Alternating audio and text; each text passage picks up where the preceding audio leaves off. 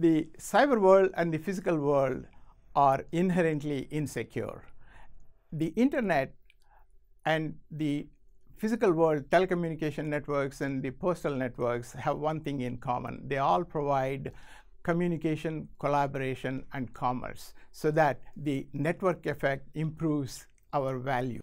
The internet does not have any regulation, whereas the postal networks and the telecommunication networks are highly regulated. They do not see what the contents of your goods and messages are. They just deliver. Service providers on the internet, they have full view of what you send, what your privacy is, what your data is, and so on.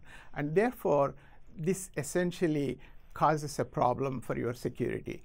In order to address this problem, we must really start looking at regulation just as we did in the physical world. And that, I think, will be the next big thing.